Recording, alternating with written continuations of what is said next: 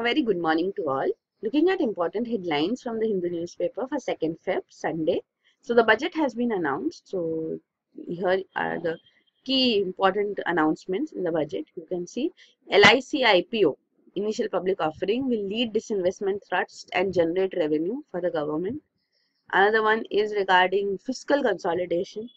So challenges to fiscal consolidation will be there because growth is slowing now, so government cannot maintain the fiscal deficit target too. And Sensex, unimpressed Sensex, you can see Sensex went down. So these are the inside news which is detailed out here. For taxation, the new taxation structure is announced. We'll see that inside. In social sector also, steps will be taken to enable sourcing external commercial borrowings in FDI in higher education. So viability gap funding will be provided even to hospitals in public-private partnership mode under Ayushman Bharat. And under infrastructure, railways to set up Kisan Rail through public-private partnership. And Tejas type trains will connect major tourist destinations. Even Delhi-Mumbai Expressway is proposed to be completed by 2023. So here you can see.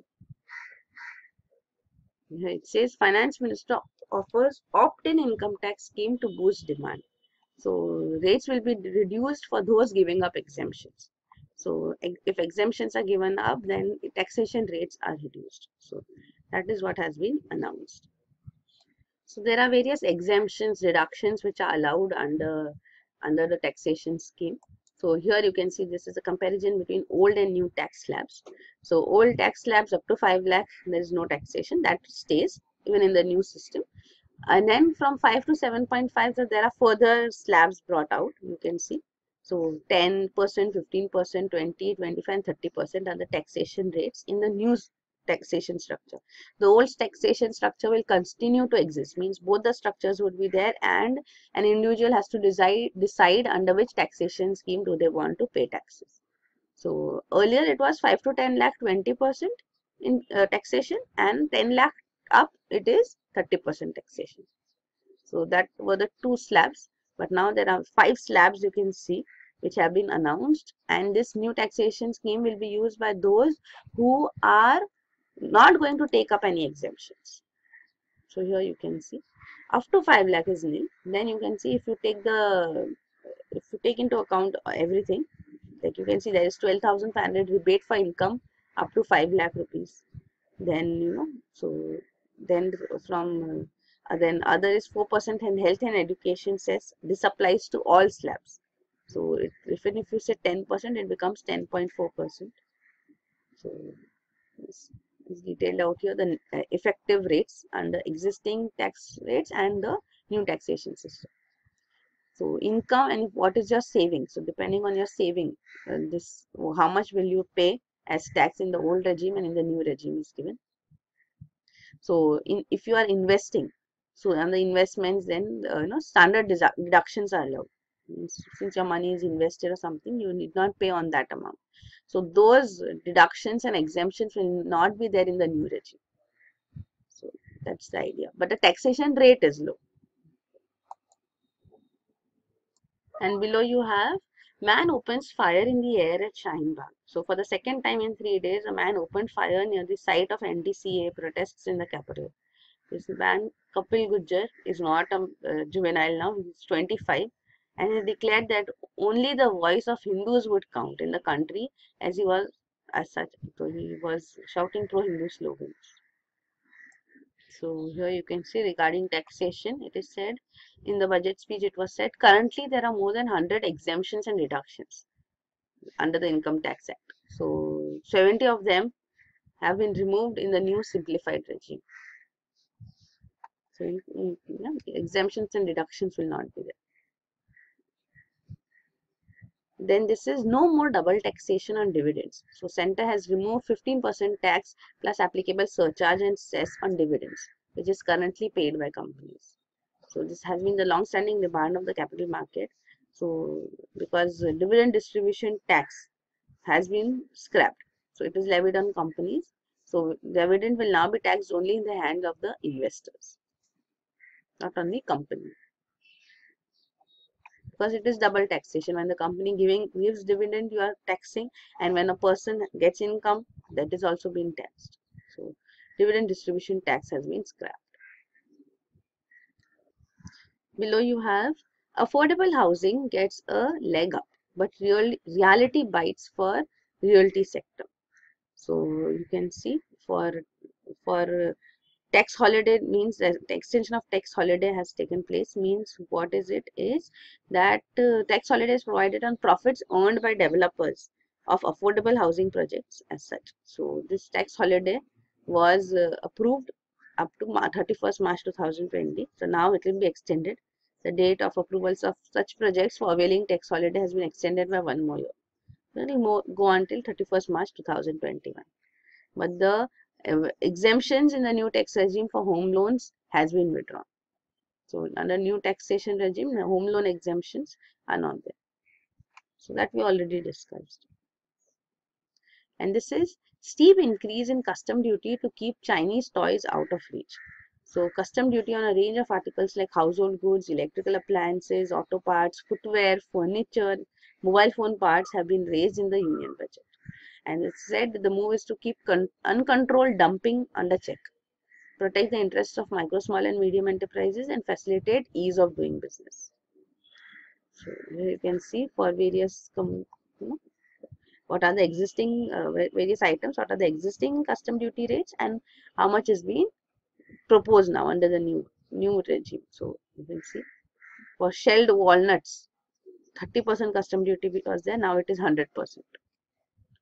Footwear, it was 25% custom duty, now it is 35%. Toys, 20% custom duty has become 60%. Solar cells have been brought down from 20% to 0. So that is it. Even completely built commercial vehicles will be taxed at 40%. Then on page 10 here you have the income tax growth as a percentage of gross tax revenues. You can see how it was indirect tax, which was at number 1. Then came income tax and corporate tax, but now you can see corporate tax has increased, but it is the lowest. Indirect taxation share has reduced, and income tax percentage as such has increased. Then here you have states tax share to stay at 42%. So 15th Finance Commission will continue formula set by the predecessor. So it's in its interim report in the Parliament has recommended maintaining states share in the divisible pool of tax collections at virtually the same level of 42%. So this is regarding the 15th Finance Commission. It has submitted an interim report. This is independent of the budget. And this is Finance Minister proposes taxpayers charter to boost trust. So Income Tax Act will include taxpayers' rights also now. So a new taxpayers charter aimed at boosting trust between citizens and authorities in order to improve efficiency of tax administration has been proposed. So taxpayers charter. So this is proposed. Even steps to smoothen income tax administration are important. On page 4 you have, this is regarding how the Sensex fell at the end of the day after the budget presentation. So another proposal is to set up an investment clearance cell. So it will provide end-to-end facilitation and support, including advisory information on land banks. So this is investment clearance cell proposed. And here you can see insurance cover on deposits has been raised to 5 lakh. So government has decided to increase the insurance cover for bank deposits, which was at 1 lakh. So now it will be 5 lakh. So this is the first time since 1993 that this deposit insurance cover has been raised. So this is it. So this is under the Deposit Insurance and Credit Guarantee Corporation. So it has been permitted to increase the deposit insurance coverage for depositors. Means if anything happens to your account, if you're not able to withdraw the money, whatever be the amount in your bank, in your account, only 1 lakh is what you're entitled to. So now that 1 lakh insurance for deposit is increased to 5 lakh. So this Punjab and Maharashtra bank fiasco happened and people are not able to withdraw money. So that is also fresh in the minds.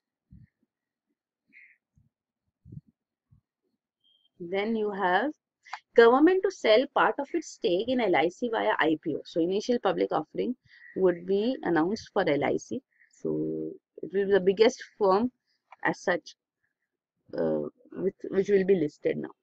And it says even at 10% dilution, it will be difficult for the market to absorb at one go. And government may look at doing this in lots, is what an analyst or an economic analyst says. An IPO will be announced. You can see government has set up a target to raise 2.1 lakh crore through disinvestment in 2020-21. So earlier target was of 1.5 lakh crores in the current financial, and now it wants to raise 2.1 lakh crores. So that is it. So it says if listed, LIC has to be more transparent in disclosure, and it will have to make quarterly disclosures in the stock market about their financial performance. And there are protests against LIC stake disinvestment. Employees describe it as a move which is against national interest. Then this is government moves cut in withholding tax. So here you can see finance minister proposes that withholding tax would be cut to boost listing of bonds on IFSC exchange. So here you can see withholding tax rate which is there is of 5%.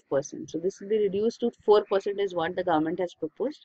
So this is on interest payment on bonds listed on the stocks. So when you have on a stock exchange, you have bonds listed. So for the amount which is there, you pay a tax. So that is called withholding tax. So that is at a rate of 5%, which will now be reduced to 4%. So this move is to attract more international investors to IFSC exchange.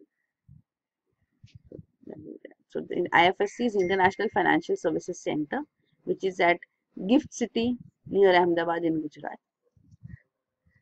So this was the first IFSC established in India.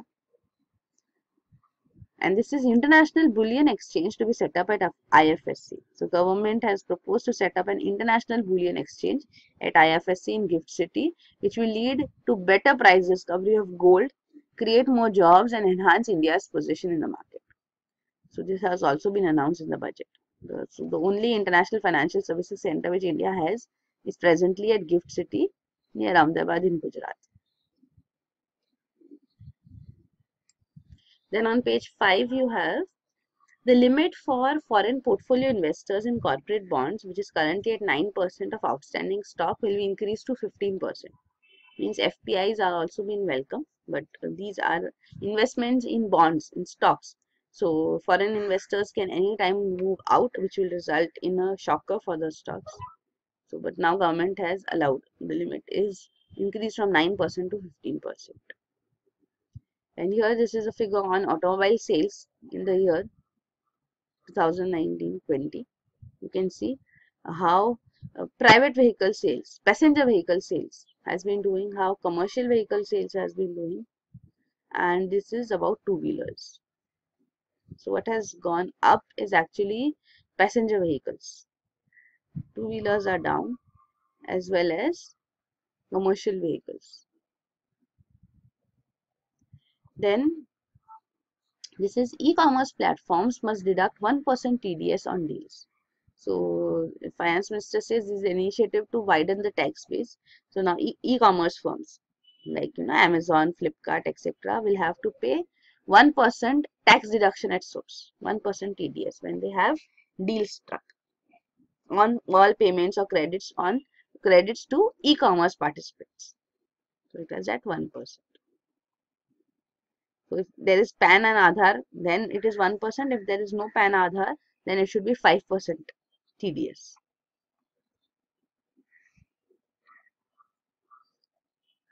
Then this is 5-year long national infrastructure pipeline with a total budget outlay of 102.5 lakh crore. So it was announced in the last budget. So this is the second year, and this ambitious plan is getting bogged down by time delays and cost overruns across many projects. So this complete coverage is given here on various sectors how they are faring, time and cost overruns.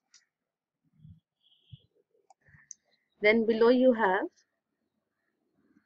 to give a boost to startup ecosystem, budget proposes to defer tax payment on ESOPs, that is income earned from employee stock option plans.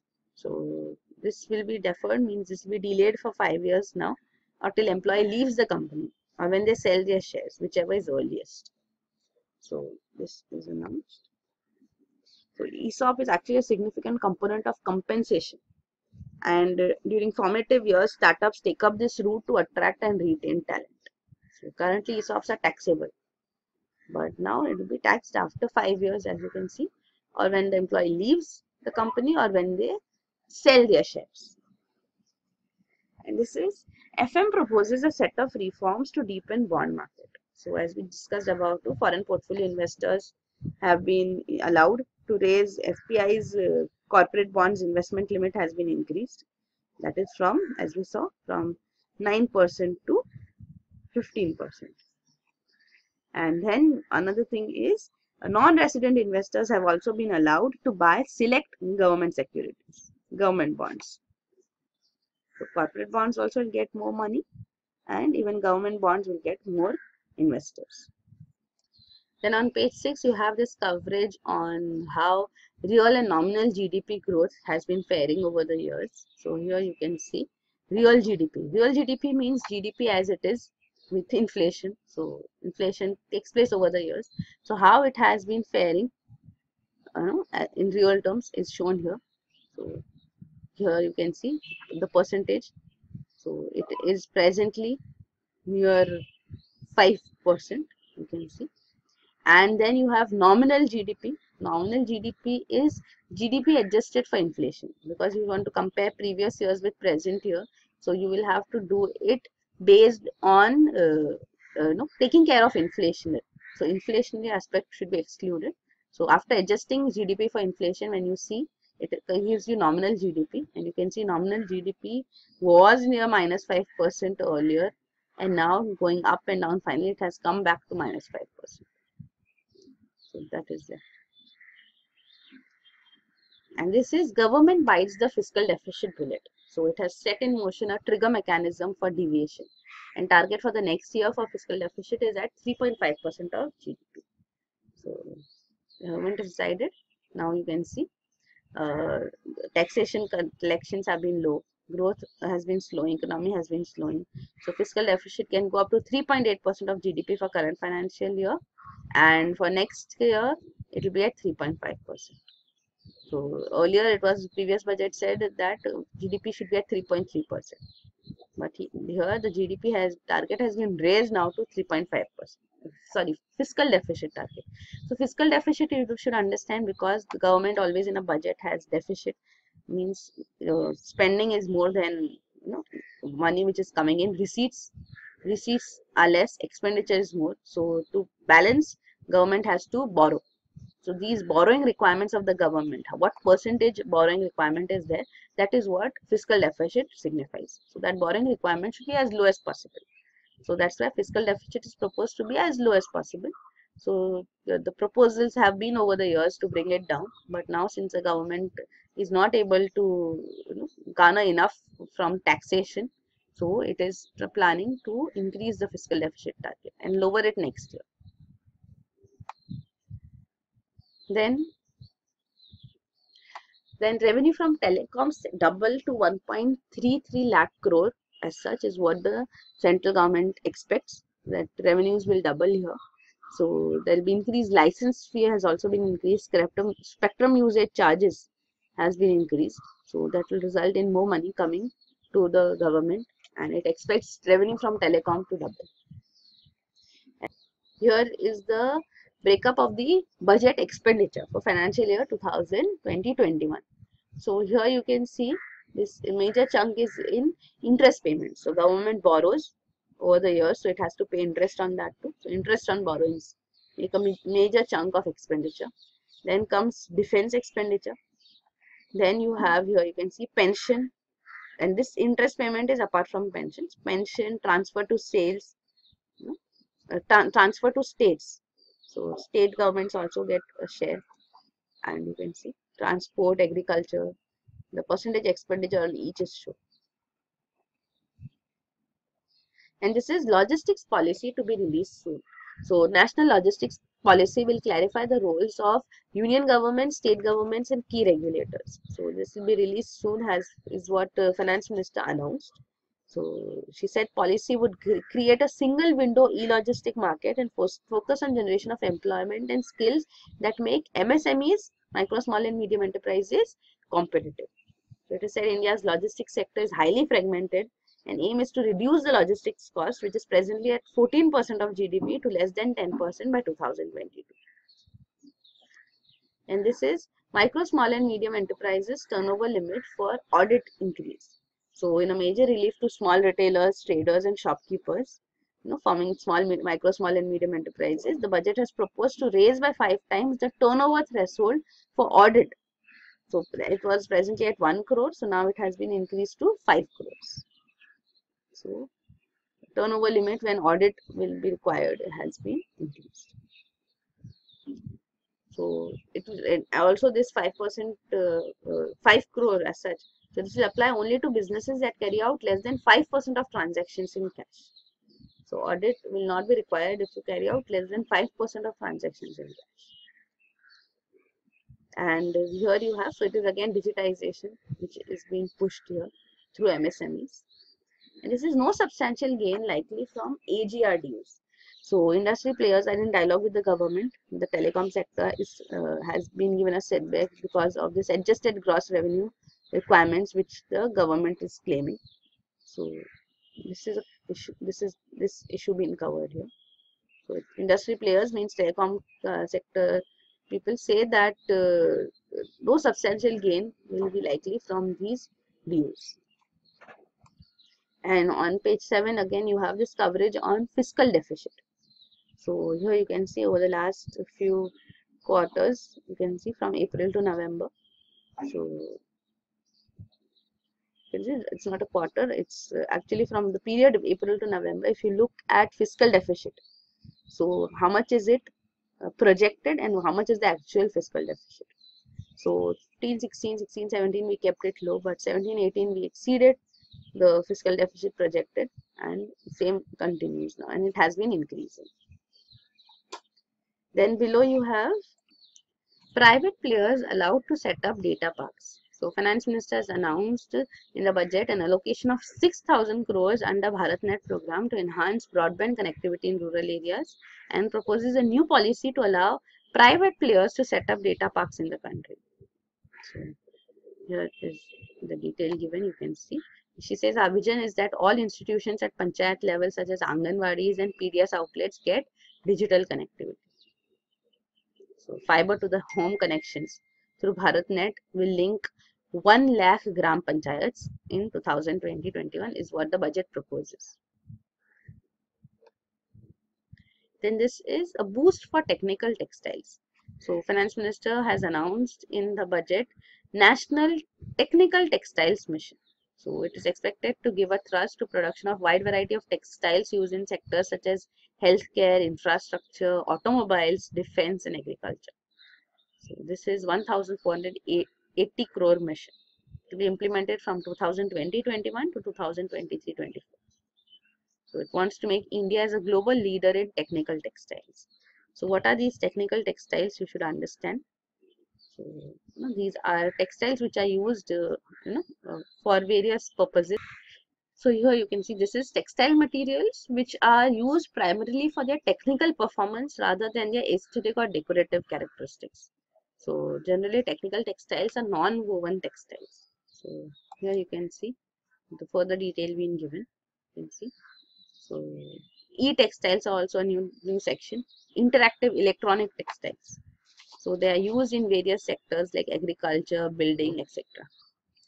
So here you can see like water repellent material is made, textile material is made, wrinkle resistant material being made, UV blocking, and antibacterial odor control, sensors using material made with sensors or with optical display, etc. So these are called technical textiles. So what the budget proposes is having a national mission for this to boost India and make India as a global leader. in technical textiles. Then this is major cut in financial allocation for Nepal. So Union budget every year makes a financial assistance allocation for Nepal and other African countries also. So that has been reduced this year, you can see. And it's a substantial cut. It will receive 120 crores now as such, compared to last year's allocation of 150 crores, and the other developing countries also. And Nepal, it would receive you can see 800 crores as compared to 1200 crores earlier. And 100 airports to be developed by 2025 for Udan scheme. So Finance Minister has announced 100 more airports to be developed. So this is a regional connectivity scheme. 1.7 lakh crore has been provided for transport infrastructure for the year 2020-21. Also 150 trains would run under public-private partnership mode. 4 stations would be redeveloped with the help of private sector. And Tejas type trains, as we saw on the front page also, to connect tourist destinations have been proposed. Also, proposal for setting up large solar power capacity alongside rail tracks is under consideration. On page 8, here you have this coverage on the gross value addition across sectors like agriculture, mining, manufacturing. So it's compared to financial year 2019, and in 2020 it is said manufacturing and construction sectors fell the most. Only public administration and defense services, mostly fueled by government, grew robustly. So this is the gross value addition in each sector shown. And then this is green signal for more private trains. So budget promises increased investment for passenger amenities and safety related works, and also track renewal for trains. So this has been announced. Budget allocation of 70,000 crore for Indian Railways, with overall capital expenditure of 1.61 lakh crores for the next financial year. So capital expenditure saw an increase of mere 3%, but budget promises increased investment for passenger amenities through PPP, public-private partnership. Then this is powering India with a 22,000 crore push. So renewable energy has been given top priority under the budget, and it will be provided with it has been provided with an allocation of 22,000 crore. So this is to improve the health of the financial of the power distribution firms and boost the use of solar power. And this is regarding capital expenditure of railways. So how much capital expenditure railways does? It says railways has become increasingly dependent on budgetary support in recent years because revenue from passenger and freight traffic has dwindled. So you can see railways share of capital expenditure has seen a marginal fall in the budget. And this is operating ratio of railways. So it was second lowest since financial year 2009 now. So operating ratio near 100% basically means it is it is not making any profits. So operating ratio of railways, it's marginally better in financial year 2019 compared to 18. So you can see it was near 90%. So that means of all the money, 100%, 100 paise or 1 rupee being earned, 90 goes in operations, 90% goes in operations. And this has been falling, though it has been tried to brought up, but over the last few years it has fallen drastically, and now it is at a low. The operating ratio is falling. Marginally better than last year, but still it is lowest since financial year 2009. And this is regarding share of internal resources, how they fell. So gross budgetary support, internal resources is going down. So extra budgetary support and gross budgetary support is required. And this is regarding what is improving railways performance as such. Number of passengers, etc. So you can see all are in the negative.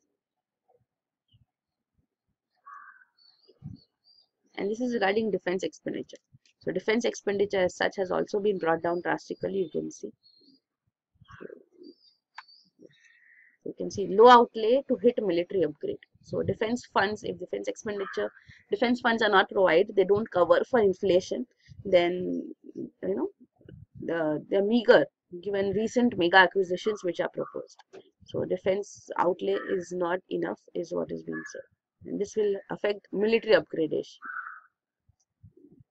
And this is Home Ministry shares up on Jammu and Kashmir Ladakh funds. So Union Home Ministry has been allocated 1,67,250 crores for the budget 2020-21 as against 1,19,025 crores.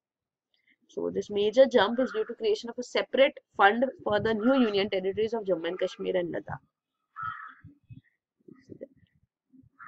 And this is allocation up for highways. So Road Transport and Highways Ministry have seen an increase of 10% in its budgetary allocation.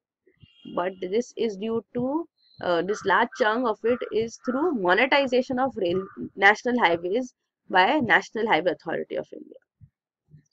That is just, these national highways are being proposed to be monetized. So here you can see ministry has announced even for ports. It says one major port would be corporatized and then listed on the stock exchange. On page 9, you have this coverage on number of people in salaried employment, how it has remained stagnant in the last few years. So you can see this is salaried employees. This is self-employed entrepreneurs increasing, and businessmen, that also has fallen and reached, but it is also stagnant in a way. So here you have then coverage on Beti Padhao scheme. So finance minister's claim is that on the special initiative for girl child as such has been successful. So she announced that Beti Bachao Beti Padhao scheme has led, has increased gross enrollment ratio of girls. So it is higher than that of boys. So this is what she says. And here you have rural concerns. So how rural wages are on a decline, consumption is falling. So budget cuts in schemes such as MGNREGS. So this will further increase the crisis because MGNREGS allocation is not sufficient, and most rural assistance recorded poor allocations. So here you can see how much has been provided for various schemes for rural areas over the years. So you can see MGNRE spending as a percentage of total expenditure has decreased from 2.63% to 2.02%.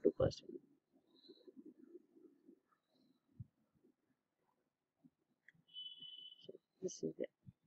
Here you have rail flight services to transport farm produce. So Finance Minister has announced Kisan Rail program.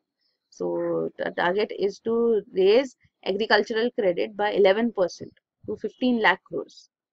So special rail and flight services to transport farm produce is part of a 16-point action plan for agriculture sector which has been announced in the budget. So this is there. So agriculture, irrigation and allied activities will be given a boost. And this is food subsidy bill sees marginal hike. So budget increases outlay for food subsidy by a marginal 0.24%. This is for public distribution system. Even fuel and fertilizer support is provided. Subsidies are provided in these sectors. So allocation here is given for them. And this is cheer for science as key departments get a raise. So allocation has been increased by 13% more than what was spent last year. For Department of Biotechnology, you can see it's a 17% increase. Department of Science and Technology saw 14% increase in allocation. So even biotechnology gets the largest hike at 17%. And this is gender budget sees a drop. So gender budget of the government as a share of budget has declined by 0.01% this year. So from 4.72% last year, it has become now 4.71%. So this is a gender budgeting basically means allocations for women-centric programs. So that is there. So you can see this is like Ministry of Women and Child Development. Its allocation has increased 14%. Increased by 14%. And 92% increase is also there for one-stop centers for women in distress.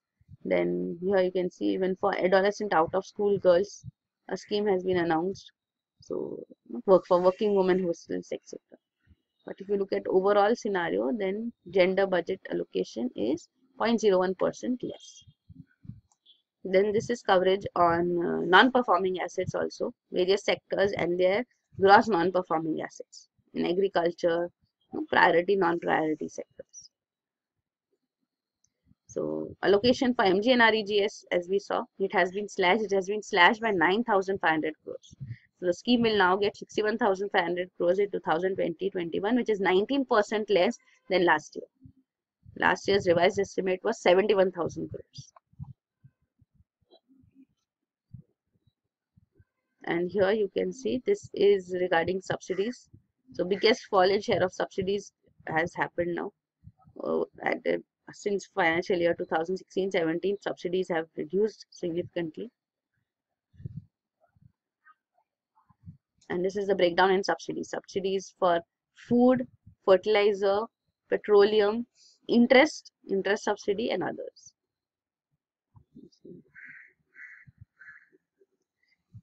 Right?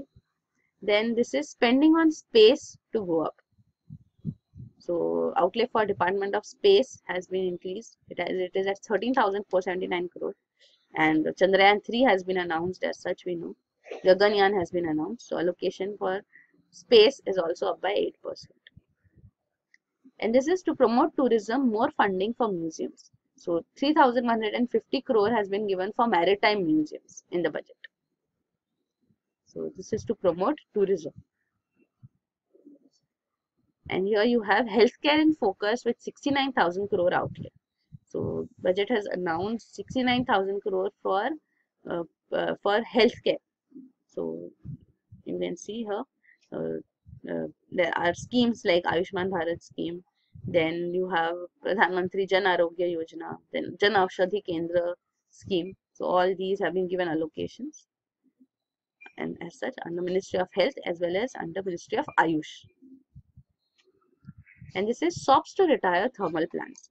So budget proposal aims to ensure cleaner air in cities. So if you retire thermal plants, power plants that are old and their carbon emission levels are high, then there will be incentives provided under the budget. So those were the important provisions in the budget, and now these are views given on the budget.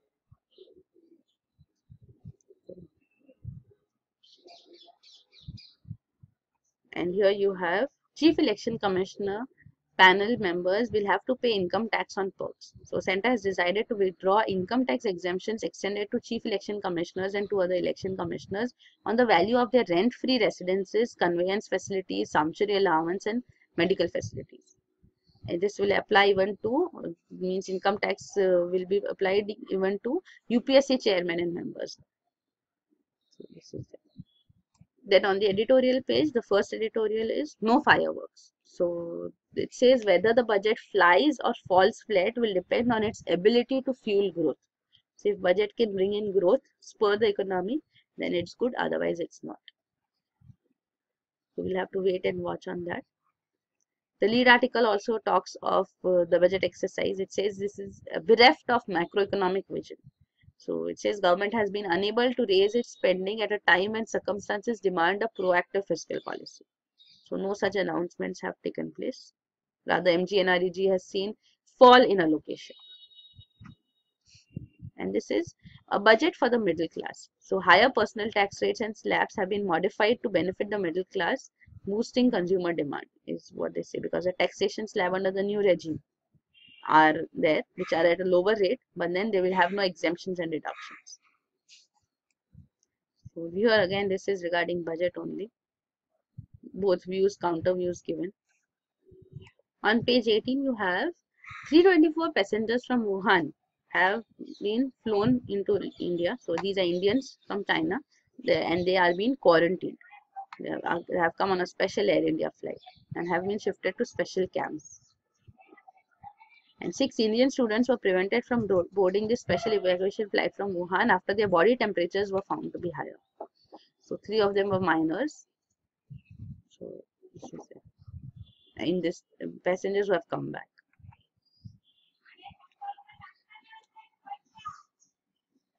Then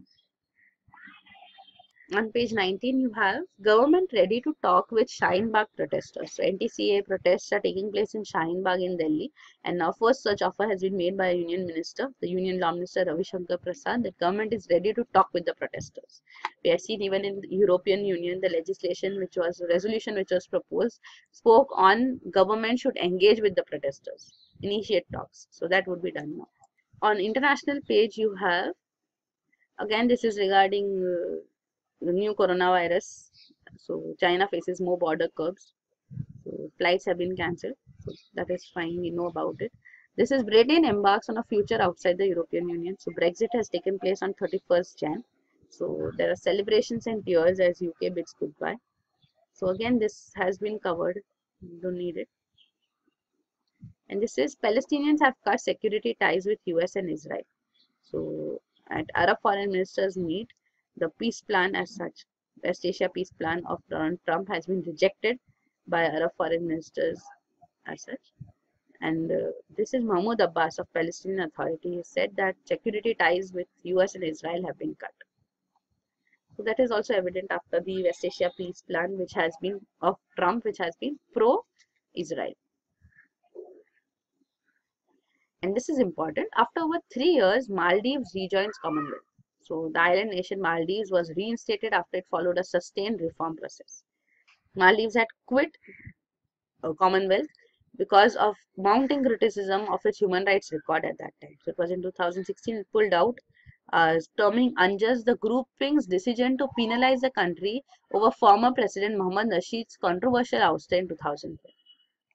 But now the government has changed in Maldives and it has rejoined Commonwealth.